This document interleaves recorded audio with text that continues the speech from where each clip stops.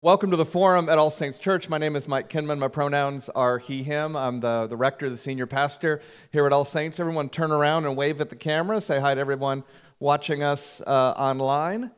Great to have you all here.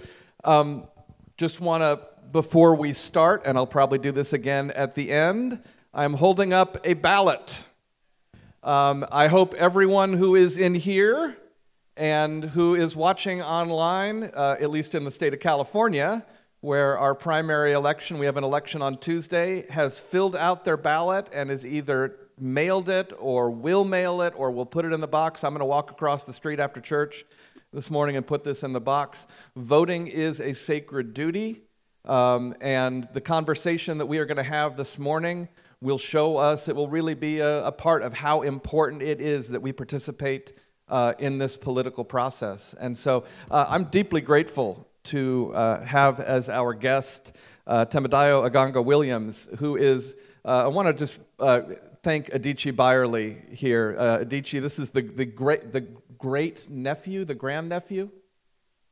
Your great nephew he is the great nephew of Adichie Byerly. And Adichie, thank you so much for making this connection so we can do this. Tem is an experienced litigator bringing strong government credentials to his representation of clients facing complex government enforcement actions, internal investigations, congressional oversight, and high-stakes legal civil litigation. Most recently, he served as Senior Investigative Counsel for the House Select Committee to investigate the January 6th attack on the Capitol. Before that, he was an Assistant U.S. Attorney in the Criminal Division of the U.S. Attorney's Office for the Eastern District of New York. As Senior Investigative Counsel, he was responsible for investigating the facts, circumstances, and causes of the attack and issues relating to the peaceful transfer of power. In that role, he conducted depositions and interviews of dozens of witnesses, including senior advisors to former President Trump, provided legal and strategic guidance on novel congressional investigation issues, coordinated the presentation of evidence for nationally televised hearing, and contributed to the Select Committee's final report. Wow, that's a lot. And so first of all, welcome to All Saints Church. Great to have you here virtually. Thank you for joining us. Thank you for having me. It's good to be here. So you were working for the U.S. Attorney in the Criminal Division of the U.S. Attorney's Office for the Eastern District of New York. Did you get a phone call? Did this come out of the blue? How did you become part of this committee? And what were your first thoughts when someone asked you to consider this?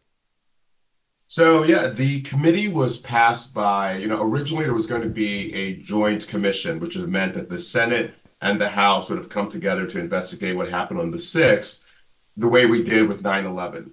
That failed in the Senate, and then former Speaker Pelosi took it up in the House and passed that resolution in July of 2021. And I first got the phone call by a former supervisor who used to be in the U.S. Attorney's Office, which for those who may not know, meaning we were federal prosecutors. And she left and was working in the Senate for Homeland Security Committee at the time of the attack. So she had begun part of the investigation from the Senate side.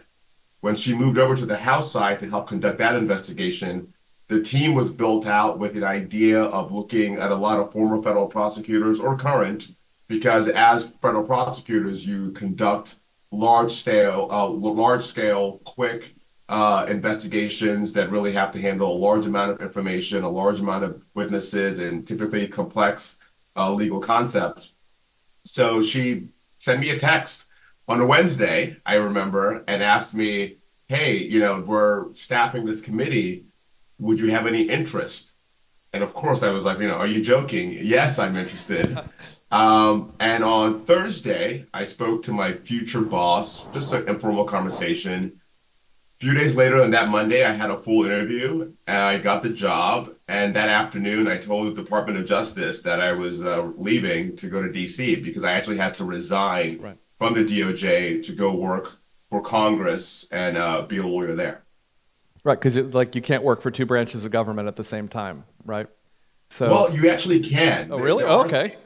Yeah, there are things, we call them details, where you work for one agency and it happened within one branch, but you can be detailed to a second branch. So in the abstract, it's possible that prosecutors could have been detailed, which would have been not supervised by the DOJ, but basically lent over to Congress. There was a decision made at the highest levels, way above my pay grade, that no one would be detailed, which in retrospect was a great decision because, as we all know, there were recommendations for criminal charges, and we didn't want the appearance that the DOJ sent over prosecutors who still worked or were paid by the DOJ to then recommend charges to be sent back to the DOJ. Right. So one of the strategies that Donald Trump has used throughout his life when he is charged with something is to attack the litigators, attack the prosecutors, attack whoever is charging him. Did you have did it give you pause at all that you might be making yourself a target of this person who has the sort of incredible, resources to target people at his disposal? We certainly thought about it. I mean, I think I would answer that in two ways. For myself, I didn't have a lot of concern. I think part of that is because of the work I was doing as a former prosecutor, in that you're dealing, I did a lot of cartel prosecutions, and you are concerned, you're dealing gang prosecutions. So you already are predisposed to thinking about a level of danger or exposure in your work. I think what concerned me was thinking more so about my family. It's one thing to sign up for a job yourself and assume a risk. It's another thing that if you were somehow became a target, then those around you could get basically, some collateral fallout from that. And that was my concern. But as I led up and joined the job, you did what you can as far as lowering your internet footprint, as far as connecting yourself to your family members online and whatnot. But besides that, it was such a historic opportunity, I couldn't turn it down. That's good. Well, can you just sort of walk us through both the scope of the work that you were given and the actual work of the committee? Yeah. So what might be helpful is to talk about what a normal committee looks like. So you have what are called standing committees, which means those are just permanent committees that either are in the House or the Senate. And they have an area of work that they legislate in, and they conduct investigations in order to determine whether to pass a bill. We were a select committee, which there are other kinds of select committees, but those are temporary committees that are established to investigate a specific thing, and then they will disband, which is the idea. What made our committee different is that, frankly, it was run a lot more like a U.S. Attorney's Office. It was run like a DOJ prosecutor-style investigation. So of the 20-something lawyers that were on the committee, I think 15 of us were former prosecutors. So that was it was run in a different way. And it was conducted what we would call like a bottom-up investigation. So in Congress, when you're investigating something, you want to know more about what Facebook has been doing on something. You call Mark Zuckerberg, you call the CFO, and they testify to Congress. That's not how the DOJ would do an investigation of a gang or a criminal enterprise. You start at the bottom. You talk to the guys at the bottom, and you work way up, and you build your story and your narrative of the facts. And at the end, you're looking at the guy at the top, for our purposes, Donald Trump. So we conducted an investigation in that way. And what that looks like, I would explain, is kind of in three parts. First, there's the fact gathering. And what that looks like is issuing a lot of subpoenas, conducting informal interviews, conducting depositions, which are, as you expect, the more formal transcribed process. And that's just trying to learn what happened. I mean, for us, one of the ways we did that initially was, frankly, reading articles, because by the time we got up and going, the media had been reporting and investigating what happened from the day it happened. So they really had a leg up on us. So we just had to take in a large amount of information very quickly, then turn around and go get more information. So you have that fact gathering process that went on a long time. And then eventually it was about preparing and telling the American people the story during our hearings. And that happened over the summer of 2022. We did, I believe, 9 hearings. And it took all that information and how do you tell a cohesive, compelling story that people will watch on primetime television. And then the last step of the work was the report, which is taking all that we've learned and done and putting that in a historical record that people can read and digest for years to come. So let me just jump into a part of that, which is you really just named that this was not just a congressional hearing, this was a global media event. Yeah. And as you were preparing to present your report to the select committee, how much of that went into your thoughts around your preparation of that you really have this dual role, or did you see it as a dual role? Did you see, no, this is just for the committee, or how much of it was, we need to present something compelling to a global media audience? In other words, how important was the court of the public opinion compared to the court of the select committee? Yeah, so you conduct the investigation always focused on where the facts and evidence lead you. But the same way in a criminal prosecution is the same thought we had of you still have to be able to tell a story. When you conduct a criminal investigation, that may at times end up with a trial. And instead of the American public, you have a jury. And you have to think about, okay, how do I take all that I've done and I believe to be true and convince the jury beyond a reasonable doubt that this crime occurred and this person should be convicted? So similarly, we had the conversations and the discussions from the beginning of this story has to be told. It's not just about finding out what happened, but people have to hear it and be able to digest it and understand it. And there's also the historical concerns of how does the story get told for American people in the future?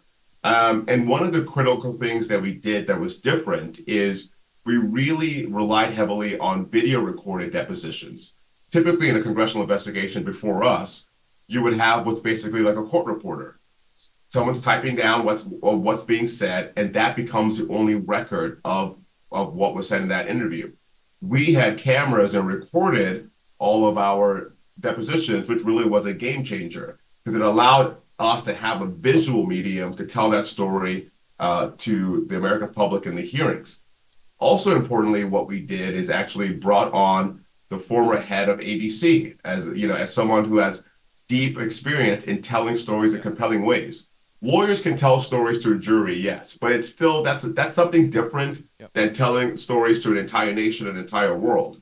So we had TV professionals come in and help us take all that work and tell it in a coherent but entertaining way. Because they have the experience of knowing what kind of clips are going to make people interested, what kind of clips could go viral, what kind of clips are going to be compelling emotionally. So they were really partners in making the hearings so we could have those hearings that people really were drawn to. So, well, and first of all, let me say, good job. I mean, what you presented was really fantastic and powerful. I don't know if you can hear the applause in here, so I'm not alone in this opinion. Sort of a couple things. So, I, like many of us, were riveted to that testimony and to the report. One of the frustrating things for me, and I want you to kind of fact check me on this, is that it appeared that A, you could subpoena someone and they could just say, no, I'm not going to testify. And it also seemed that people could pretty much say whatever they want, even lie, without really discernible consequence. Am I right about that, or am I wrong about that? And so if I'm right, why is that, and how do you deal with that? So I think what's really important to understand is how criminal investigations work versus congressional investigations. So when I was a criminal prosecutor, your ability and power to compel is far stronger, right? If the DOJ, the way we would build a case, for example, you would come in, we would interview, but typically when someone's coming in, we may already have evidence that they've committed a crime. We can charge them, and going to prison is quite the negotiating a tool. So when someone lies to you, first off, lying to a federal official in and of itself, not under oath, not anything else, that is a felony. So if you come in and you were speaking to me and an FBI agent and you lied, you already committed a crime, no matter whether I had evidence about the thing I was actually investigating you for. But if you're having material lies to us about what we ask you, that's already a crime. So that's one thing. Two, if someone doesn't compel you, if someone doesn't follow a subpoena, it's a lot easier for me as a criminal prosecutor to go to a judge and frankly have the marshals come and take you into custody and physically bring you to come testify. So all these various tools you have as a prosecutor, you don't have that as a congressional investigator, because when you do congressional investigations, the purpose of that is legislative. So all this investigation is not to prosecute Trump or anyone else. We can't arrest people in the same right. This is Congress. So what Congress is built for, the tools it has, are not really in the same way. We don't have the same ability to compel. So when someone, for example, didn't want to come in, the one thing we could do, there were two options basically. One had not been done, I think, since like 1800 and something, which is Congress' inherent power to find someone in contempt, which means Congress would arrest you and put you in a congressional cell. That had not been done in like 150 years. Wow. And frankly, I don't know whether the American public still would have accepted us kind of taking that role if they saw Nancy Pelosi has arrested Mark Meadows and he's sitting now in the Rayburn building in D.C. until he answers questions. I don't think the American people were kind of built for that. So the second thing we can do is that if you are in contempt of Congress, is that you can refer that to the Department of Justice for prosecution, because right, all prosecution is happening from the executive branch. So, but the way it works practically, it has to be pretty egregious for it to be contempt, right? Mm-hmm. As the word sounds, it's contempt. Right. So it's not, oh, I was 10 minutes late, or I didn't show. No, it's like you have to be really thumbing your nose at the process. So, but there were people, right, who have been convicted, right? People, you have Steve Bannon, you have Peter Navarro, folks who we did refer to Department of Justice, and they were convicted and found in contempt. And Peter Navarro, for example, who was a key Trump advisor and spread a lot of these election lies, he has a prison sentence for not complying. And lastly, most people did comply. I mean, you had the big names of like a Mark Meadows, but one thing Mark Meadows had for him is that he actually gave us a lot of critical information. So yes, he didn't show up for a deposition, but he turned over his text messages, which showed extensive amount of information about what, for example, the former president was doing while the attack was going on. It showed all the right-wing pundits like Laura Ingraham who were saying that the only person who can stop the attack is the president. It showed Clarence Thomas's wife, Ginny Thomas, reaching out and talking to Mark Meadows and trying to help him return the election. So it's harder to say, was that individual in contempt of Congress when they provided a lot of information and were trying to negotiate, but then didn't show up for a deposition? It's tougher. But no question, the power to compel as a criminal prosecutor, it's unmatched. And that's what shows you the difference between, we'll talk about Jack Smith's investigation, I'm sure, right. But there's a lot of tools that he's using and able to use that we couldn't use. Right. But we were successful because I will tell you this, on average, people came in. And to your last point about whether people lie, people did lie. In my view, lots of big name people lied. I mean, you had Jared Kushner, who could not remember a single thing about anything of importance, right? The same way you had Ivanka Trump, who the same way when she was on stand in the civil case in New York about the Trump organization, can't recall a lot of things. She talked to us. She couldn't recall a lot of things. But they came in and they testified. And in a criminal case, if you lied, it's that same point I first made. Lying in and of itself is a federal offense. And the last thing I'll say on this is that we also had time pressure. So we were moving 1,000 different ways all at the same time. And with the criminal investigation, when you're only worried about a statute of limitations, you can take your time to prosecute someone and force them and do this. With us, unless the information was really critical, you had to keep moving because we had to get the report done. Well, so thank you. And so let's sort of skip to the end of the process. The committee concluded basically four things, as I understand it, that they recommended that the DOJ charge Trump with obstruction of an official proceeding, conspiracy to defraud the United States, conspiracy to knowingly make a false statement, and assisting, aiding, or comforting an insurrection. And that last one is important because that activates Section 3, Article 14, or Section 3 of the 14th Amendment, which would bar him from running for president, which is part of what's in front of the Supreme Court right now. So first of all, sort of a couple things on this. The first is, as you go through this and you're investigating, you are, of course, developing your own opinions. And how do you feel about the charges that the DOJ has brought? Are they what you hoped? Do you wish they go too far, not far enough? How are you feeling about what has happened since the Select Committee hearing? So we always, I should say for myself, but I think most of my colleagues would agree. Our work was always going to be just step one. We were, I've had some folks tell me, why didn't you guys arrest him? Or why didn't you guys? I'm like, well, we were Congress. We can't arrest the former president. We can't prosecute the former president. It's just not our role. So we were always step one. And if we found evidence of crimes, step two would be what we're watching now. That is what Jack Smith is doing. I am very happy with the charges he brought. I mean, there's two ways he could have gone. He could have gone with a very expansive indictment, something kind of like what you saw in Georgia with Fani Willis, where you were really telling a story of a wide-ranging conspiracy and you're charging a lot of people. He went down with a slim indictment, only charging the former president. And I think, frankly, with the idea that it's a simpler case to tell, you have so much more culpability when you are the actual president doing this offenses and you would be with all his accomplices. And he did not charge what people call basically seditious conspiracy. And that's one of the charges we suggested, but he didn't charge it. And I think there is a strong logic behind what he did, why he didn't charge it. I think it makes his case more complicated. The litigation around that would be even more extensive than we see now.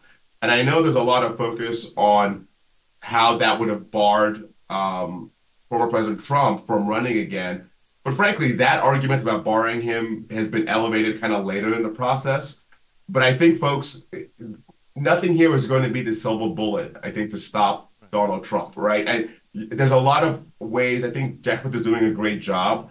But at some point, people at the ballot box have to do their role, play their role as well, right? So I think Jack Smith is charging a slim, and there's a thing prosecutors used to say, like slim to win, right? I mean, sometimes when you charge a sprawling case, that can be more difficult to prosecute. And you're seeing it, for example, in Georgia, right? I don't think Fani Willis was wrong to charge this case she charged. I think she was ambitious and she should have been.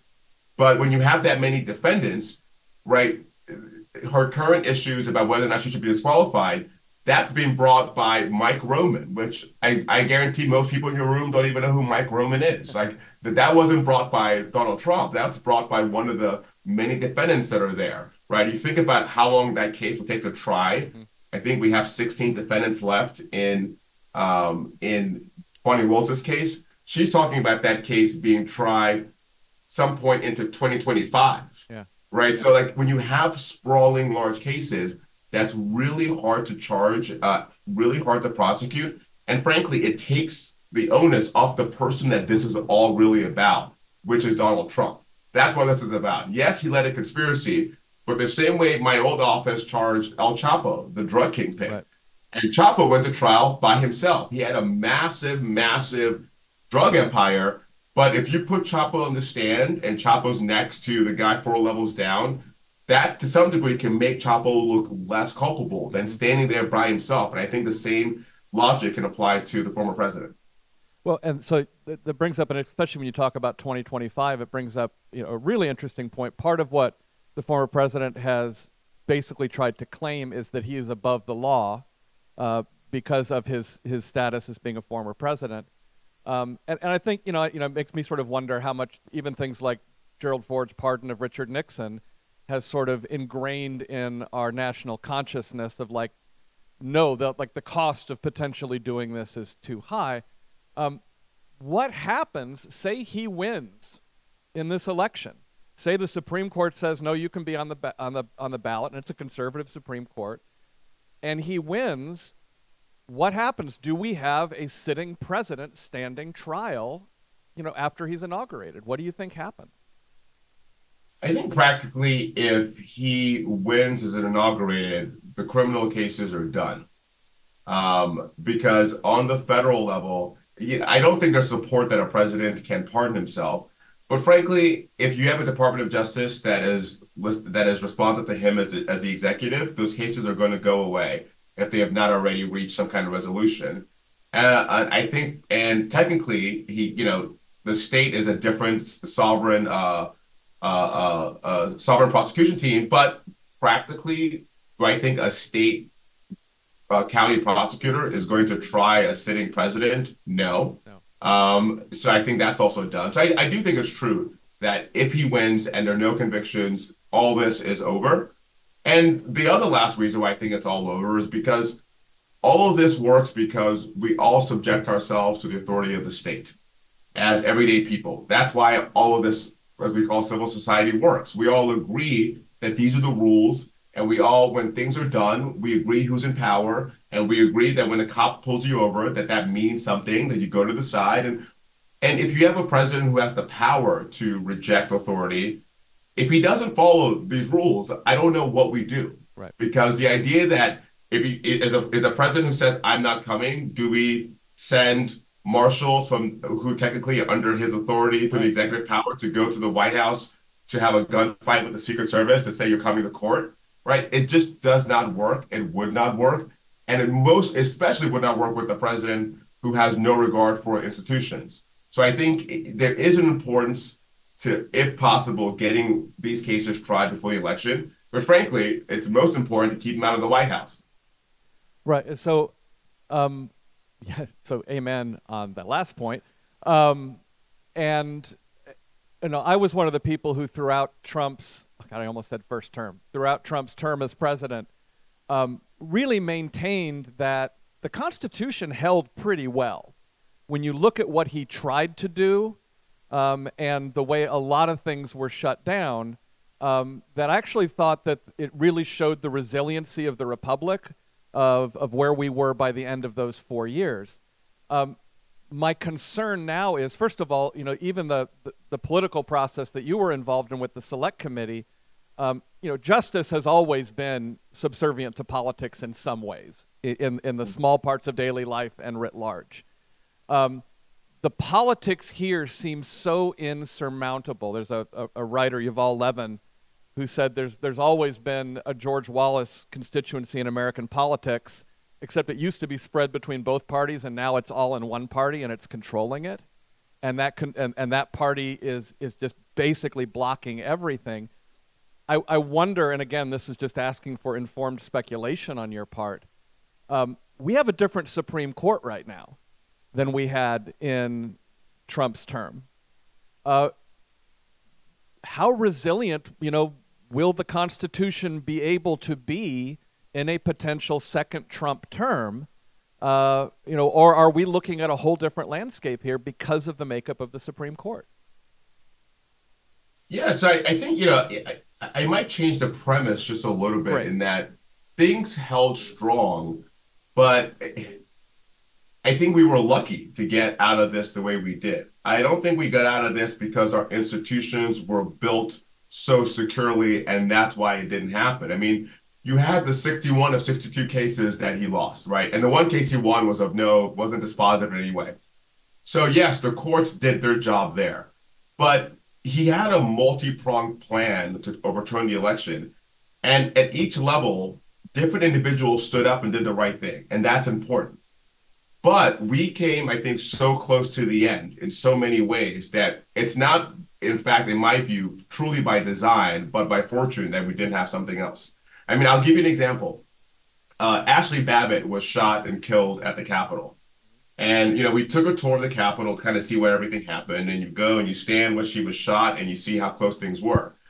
But when Ashley Babbitt was shot, the glass she had broken and was trying to hop into was mere feet away from the chamber, which if they had got in there, the members were all kind of there basically unguarded, right? You would have had a mob who would have had full access to the members of Congress, and in my view, would have killed them.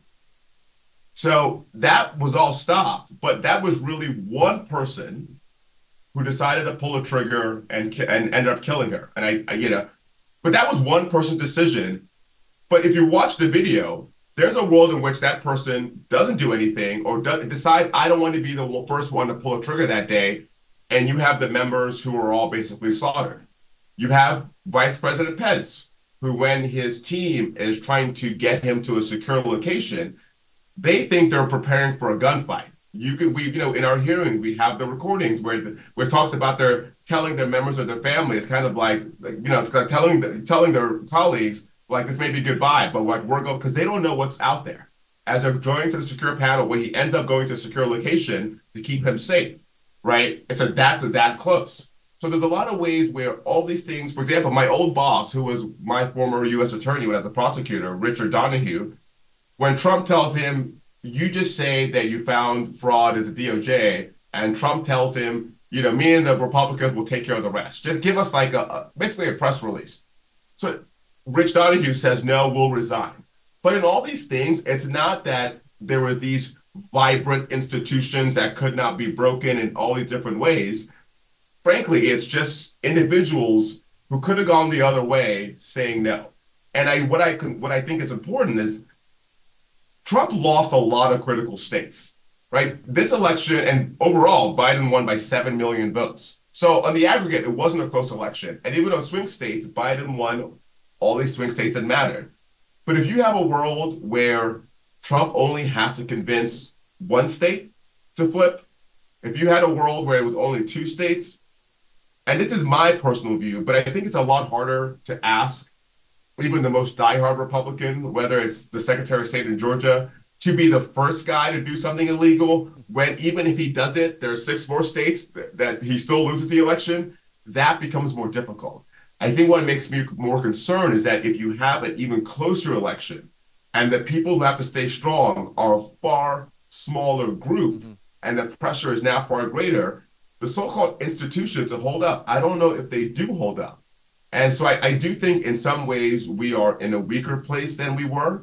In some ways we're stronger because we are aware of the threat, we're talking of the threat, we're active, and we are defending the nation against the threat. But I do think it's important for people to realize, both leading up to the attack and on the day of attack, there were so many ways where it could have broken the other way, and it would have been incredibly different. And I think that's what Trump wanted to happen.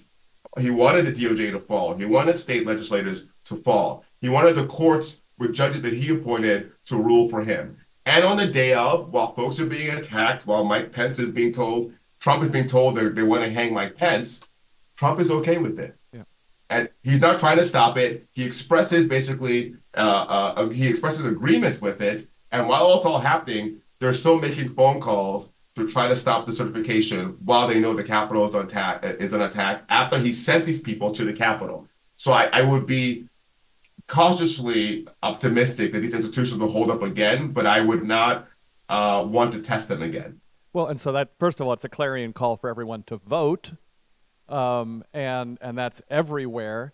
The other thing is, and I've heard William Barber and many others speak of this passionately, we need to recapture, it feels like, a sense of moral courage in our society, because bullies thrive when moral courage goes into hiding. And there are people who, like, and you named one in a very critical role on January 6th, who had the moral courage to literally stand between the mob and members of Congress. What I wonder is when, and hopefully that stand will happen at the ballot box, but where is the locus of that stand now? I know personally for me, I have very little faith in the judicial branch right now, particularly like the cases that are in front of the Supreme Court, to exhibit what I would call moral courage. And moral courage isn't just agreeing with me, but to me this seems to be a fairly clear-cut case.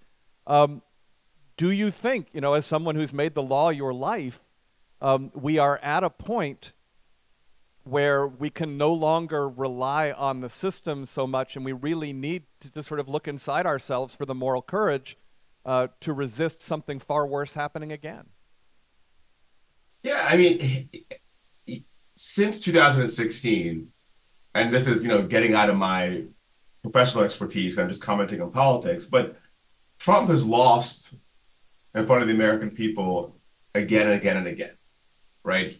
The 2018 midterms, lost in 2022, the 2020 election, obviously against Joe Biden, special elections again and again, Democrats have proved to be successful. So I do think when I look at the American people, that does give me comfort in that the American people have not accepted overall Donald Trump. Now, I think it's too close for comfort, But again and again, he's not had the success. The American people in the aggregate, I think, have shown that kind of moral courage, have rejected this way of being. As far as the court and our institutions and whether they will have moral courage, I still feel optimism about the courts and whatnot. The Supreme Court, I think, is effectively a political institution at this point. Yep. So I put that to the side. But when I look at even the E. Jean Carroll suit in Georgia and that jury, you have, $80-something million he has to pay. You have Tish James in New York, who, when she brought that case against him, a lot of people in the legal community said that it was a waste of time. She didn't know what she was doing. And now you have a $450 million judgment against him that he cannot bring up the cash right now without, he's trying to find money to go borrow. And every day it's $111,000 in interest, right? You have we call it the hush money case, but it's really an election interference case that's coming to trial in March 25th of this month. And so I do, and these cases, even though I think they're still not moving fast enough, but generally for everyday Americans, the justice system is frustratingly slow, the criminal process. So I do think that we can have, we are seeing lots of good public servants doing their job. Jack Smith's team and great personal exposure to themselves and their family are doing the work. They are fighting day in and day out.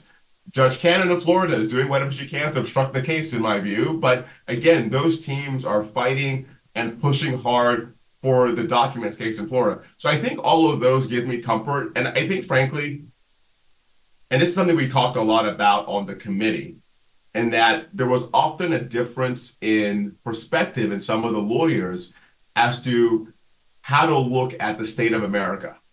And I think, frankly, I think a lot of it was an incredibly diverse committee. I mean, in all kinds of ways, racially, gender, everything. But one thing that I think is an interesting takeaway is that at times I have found the lawyers of color, one of the things that you often heard said by us was people were so shocked at the state of America because they had romanticized the America they had previously. And the idea of an America on the brink, and I think what it is that we are all feeling it as Americans, but, people who kind of look back who, I wasn't around, but people talk about what the 60s and 50s felt like. People talk about so it's not the first time that the country, for a lot of people, felt like a very precarious place. It felt like a place that was almost itching to break in a way. Not trying to diminish what we're facing now, but I do think it is existential. But I think, especially the lawyers of color, were kind of talking like this idea that the next election is everything's on the line. For some of my colleagues, it was the first time they said they ever felt that way. And other colleagues were like, oh, it's felt that way every election for me. It's felt every election I felt like this was the one that could break my family or save my family. And it's always felt that way. So I think there's a way in that the pain of America has almost been like democratized away, that a lot of people are feeling that uncertainty. And it's not good, but I think it is healthy in that it is a shared experience and hopefully it'll be a shared solution. Well, yeah, and that's something that we talk about here at All Saints, which is, vote for the most vulnerable. And maybe you are one of the most vulnerable, but either way, we need to all vote in a way that we are all in this together. I've got one more, and then I want to open it up to the audience here. You've sort of talked a little bit about sort of if Trump wins, this is sort of all over. There's many purposes to having a rule of law. One of them is to serve as a deterrent against bad behavior. If President Biden wins a second term, has there been enough of a deterrent with what has happened to those who engaged in what I hope is not the first, definitely wasn't the first insurrection, in the January 6th insurrection? Or are we looking at something like that again, or are we looking at something, maybe even worse? I mean, that's speculation, but I'm sort of interested from your vantage point. Well, I think I would look at that probably in a couple different ways. I think if you're talking about the ground soldiers, right? If this was a criminal enterprise, right, the ground soldiers, I mean, the DOJ, this really has been like the largest DOJ investigation and prosecutions in history. You've had hundreds and hundreds, I think we're almost up to 1,000 folks now who have been arrested and charged in regard to the actual attack on the Capitol. So I think for those specific individuals, as we call it in the law, specific deterrence, those individuals, a lot of people have been held to account about being at the Capitol and attacking police officers and all that. So I think for those individuals, I think there is a deterrence there.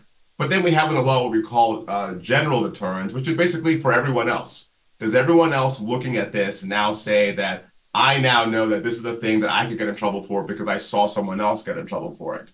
But I think my concern about the deterrence here is not about another January 6th, because I don't think that's what it would likely look like. And that I think practically we saw what January 6th looked like, or the Capitol looked like once Joe Biden came into office. I mean, right, for those who are in DC, the Capitol was basically like barricaded. I mean, they put up fences around it for inauguration. Like, people were ready at that point. So I think there's a way in which we're often always prepared to fight the last fight that we've already seen. Right. And I think what we have to do in this country is to have an imagination, which I think we often lack in the U.S., an imagination of what can go wrong, and be thinking about what does the next January 6th look like? Because it's not going to be another attack on the Capitol on January 6th. Right. It's going to be something else. And that's the work that has to be done to think about, what does that look like? Are we scared about lone attacks, the lone wolves, right? That's a different kind of version than a big mass attack. So I think that's what I would hope that law enforcement currently is focused on and thinking about, is that new iteration of what people might do. Great, thank you. We can stay on in this group until about 10 o'clock. We'll say goodbye to the online people in a minute. I just want to turn it over. I want to give you the honor. Do you have a first question or anything, either one of you? Okay. Okay, I'll sort of open it up back here. I'm going to go back here and sort of work my way back. I'll be right back to you, John. And just say your name, too. Hi, Crystal Jones. Can you guys hear me? Is this Crystal Jones? Thank you so much for being here and for how you ever got here. And I just hope that you run for office somewhere, somehow, and we will all vote for you and start you off with some fundraising. So that's all. No question. Thank you. Thank you. I'm very fearful about the future. The fact that Trump has so much influence on what's going on. Is my voice okay? No. Yeah. Okay. Yeah. We're all really worried about what's going to happen, but my feeling is absolutely those trials have to take place, because there's so many people who don't believe that Trump has done anything wrong. And I think the closer that we get to the election, there's potential for tremendous violence.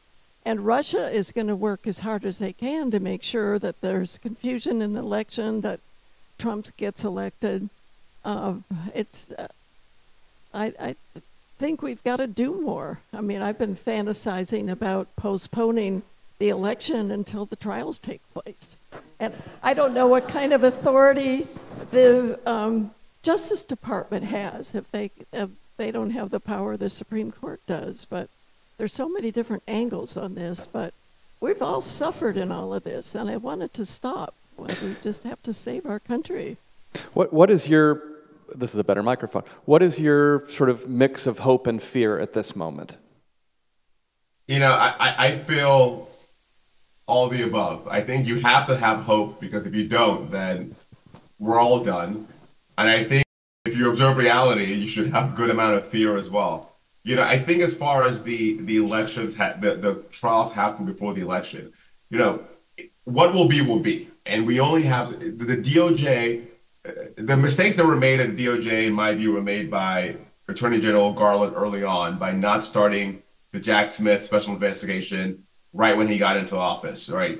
Jack Smith, though, has moved at a very quick pace for an investigation like this. Criminal investigations take a long time, and this is one of unmatched importance. So Jack Smith has moved as quickly as possible. As far as these trials happening before the election, either way, the election is going to be what matters. And by that I mean, I agree that the American people seeing Trump in court, like the criminal he is, sitting there day in and day out, even the optics of that, I think will crystallize what he did more in people's minds, and that's important. But if he were convicted before the election, he's going to have appeals. There's no way he's going to be incarcerated before the election. So it's still going to matter what happens on election day, no matter what. There is no world that, he gets convicted and then, now Joe Biden is automatically the president again. No, the American people are still going to have to decide who the next president is. And as far as the timing, it's if I were a betting man, we probably don't have any of the federal trial before the election, but it's not done yet. I mean, what Judge Chutkan, who's the judge in D.C. in the January 6th federal case, has said is that when they send it back to her, she's ready to go. And she's going to set the clock back on. There are 88 days that she has left to give them to prepare. And she said that the political calendar is not going to impact her calendar. The Department of Justice has said the political calendar is not going to impact them going forward in other cases. So from that perspective, if the Supreme Court sends it back to her and allows the case to continue, the day it comes back, she says her clock starts. So I don't think we're done yet. And, my optimistic side says there's a universe that the Supreme Court, presuming they say he doesn't have immunity, which is the one point, and two, they don't send it back down for further fact finding before they want to decide something else. Assuming they send it back cleanly to her, there's a world where he's going to trial right leading up to the election, that he's in trial perhaps in October or September, October. And I think that is, and I'm not a political, commentator, but the opposite of that, I think, will be at their strongest. That when Joe Biden is on the campaign trail, Trump is in a D.C. court answering to the crimes and having witnesses day in and day out explaining what he did. But again, with all that said, the election is where this will ultimately be decided for long-term accountability, because a conviction does not stop him. I think it changes the American view, the American public's perception, but nonetheless, he's going to be a man walking around on election day, and people at the ballot have to make the right choice. Thank you. We're going to go ahead and say goodbye to the people online. But we can continue in here for 10 minutes or so. I've got another couple questions around. Hi, thank you so much. I'm Catherine, and to your point about the Supreme Court, obviously they shouldn't be swayed, but as a people, can we write to them? Can we call our local news stations and ask them? I mean, can we have an impact in any way, in a good way? Frankly, on the Supreme Court, no.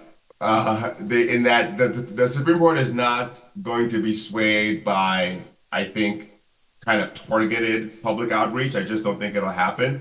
I think, one, the biggest way folks can be helpful is to call everyone in a swing state and get people registered to vote, get people voting. I think that is, in my view, again, I'm a lawyer, so it's a little outside of my wheelhouse, but I think that's the most important thing that people could do. And to the extent that folks are in swing states, I think folks should be thinking about, okay, who's my Secretary of State? Who in my state is going to be the one who decides whether or not to reject ballots, right? Because that's the next potential fight in the election. If you're in a swing state and the Secretary of State, and frankly, I would say this, in the midterms, one of the things that we were really happy to see and proud is that so many, I think basically every Trump kind of Secretary of State individual got rejected by the voters. And that was one of the things that the Trump side tried to do post January 6th is, okay, for the next time, let's get all these Trump people in the role to be able to reject ballots and do all that. And they failed, right? They didn't get those people into offices. But that's the big threat in the next election. It's not the January 6th attack. It is a Secretary of State saying, you know what, all these votes, there were irregularities in Detroit, and you can imagine why Detroit, and those votes should be thrown out because of XYZ reason. And all of a sudden, that's the issue where now does Joe Biden lose Michigan because they're not counting black votes in Detroit? So I think those people are accountable to the people. So thinking about who represents different states in those roles that matter for the election, for the security of the election, that really matters, right? You look at the Secretary of State in Georgia that Trump called and said filed 11,000 votes. He stood up to Trump, but that was an elected official. That's someone that the people voted into that role that did the right thing. So I think that's why I would focus my attention is both on the political voting, but looking in wherever I live or those that I love live and thinking about, okay, what officials in those states can help with election security? So I loved your answer about not being able to lobby the Supreme Court. I would sort of give one caveat. If you happen to own an island and you have a plane that could get Clarence Thomas and his wife there, you might be able to move the needle on that a little bit. But other than that, you're right. I don't think you can do that. Yeah, and he's been offered by a television host $1 million and a new yacht. John Oliver, yeah. Yeah, thank you for being here. I was alive during the 50s and remember the McCarthy era and what that was like. And coming off of World War II, the government, in the war, we suppressed a lot of civilian rights, and that happens in every war. And coming off the war, some of our agencies continue to do that. And it took the church committee many years later to start shutting down some of these illegal activities. But that wasn't for a long time. But it seems like there's a kind of, people go to excess and then it gets resolved. I'm just not sure I see a resolution this time. And that's, my question to you is, you seem hopeful and I'm glad you are, but in this cycle where one part of government gets extreme and then people put it down, in the past there's always been the assumption that you're American, even if you're a Republican or a Democrat or independent, American first. But I don't see that anymore in some of the followers, and I'm wondering what your take is on that. Yeah, I do think America is in an existential, I think it's an existential threat. So I think I'm hopeful in the sense that we have no choice but to keep fighting because the what's on the other side is so terrible and such a nightmare that to say there's no hope is that's equally as scary. But I don't want my idea of hope to be to suggest that I do not think that there will be massive harm. I think, frankly, this harm that Trump would have, or brings, is still understated. And I think when you look at what him and his allies are saying they're going to do, and there's an old Maya Angelou quote where when people tell you who they are, show you who they are, believe them the first time. And I think that I fully agree that the damage done to America would be unparalleled, and I think that should only motivate us more. So and this is again me kind of leaning over outside of my expertise with the politics, but when I think about the election, I do think the framing of Biden or bust is right. And I do get frustrated when I hear people kind of express grievances and then say, "Oh, but we all don't want Trump." And it's like, well, what's on the line and what Trump has promised. I mean, you have Stephen Miller, his close advisor, has said that they're going to set up the largest scale, basically, camps that we've seen in American history. They've talked about how they're going to nationalize the Guard and arrest immigrants across the country and put them in camps. They're saying this openly, right? These plans are online now. You can Google them. About the Heritage Foundation has the plans they have out for 2025. So all these plans that are creating this fascist world that they want, they're not hiding it. And I think that's what even makes me more concerned is that if you're willing to say this out loud, what are the parts you're not willing to say out loud? So I am hopeful, and I'm only hopeful because we have to be, and a lot of people are doing a lot of hard work, from our work on the committee to prosecutors to local poll workers to folks who are now registering people to vote. There are a lot of people who are in the game, who are fighting, who are doing what they can, even if it's small. There are folks who are, even if they're only giving $10 a month, they're going to the Biden campaign and they do a reoccurring $10 a month because that's how campaign plans are spending out for the rest of the year, is to understand what the budgets are going to be. So I think for everyone, for a lot of us, there's only so much we can do, to be frank, right? And including me. I did my committee work, but now I'm a part of a law firm. I can go on TV and talk about stuff, but I'm limited. We all are. But I think my question is, in your sphere of influence, whether it's calling the one person who who's more conservative and engaging with them in a long-term conversation as to why you can both be conservative. Liz Cheney is as conservative as they come, but she was critical to our success on the committee. And I don't think I agree with Liz Cheney on a single thing, except that America should remain a democracy. So I think that is an example of her work in the committee and her working so closely with Nancy Pelosi that people of completely different political leanings can come together on this issue. So we got time for one more. Sandy? Yeah, we focus a lot on kind of the cult of Donald Trump, but the reality for me is that he's only the tip of the iceberg. We have so many, we in Los Angeles live in a relatively isolated conclave of relatively liberal people, and we have a lot of protections here, as we do in a lot of the major urban areas of California. You go out to the rural areas of California, you go into the southern states, particularly Florida, and we have whole groups of people in the southern states, in the middle of America, that are very adamantly opposed to liberal values, and we're becoming increasingly polarized. Now, you're an attorney and you don't want to comment on political issues, and I understand that.